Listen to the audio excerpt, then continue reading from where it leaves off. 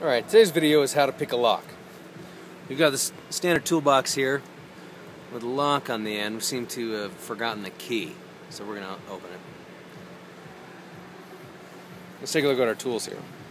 First of all, we got a pick that we made out of a cotter pin.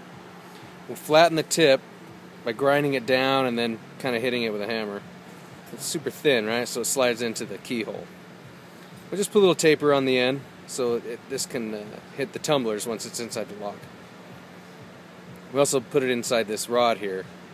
There was a hole in it, so we just put the cotter pin in and then glued it in place, just for comfort. Secondly, you're going to need to turn the lock, and for doing that we made a torsion bar. This also came out of, this was once a cotter pin, and we did the same thing, kind of flatten the tip so it fits in the keyhole, and then just put a 90-degree on it. So once it's in the lock, we'll be able to turn it. Okay, that's all you're going to need. So James here is going to show us how to do it. First he's going to take that torsion bar and he's going to set it inside the lock, and we happen to know this lock turns counterclockwise to open. So he's going to put some slight pressure on that. And then he's going to put that torsion bar in there with the tang up so he can feel the tumblers. Once inside, the tumblers, you'll be able to press up and down on them while keeping a slight pressure on the lock. And when those tumblers start to fall in place, you'll feel the lock actually move over really slightly to hold the tumblers up.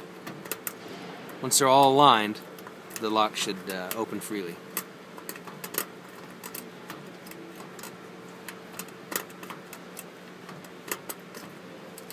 Yes.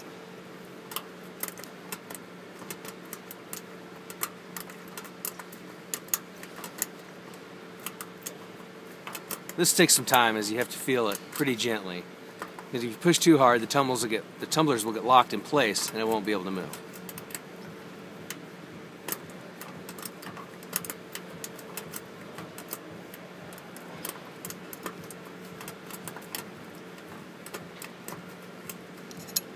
Yeah.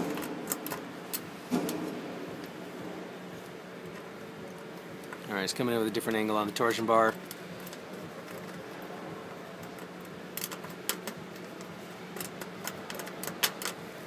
Oh, there it is.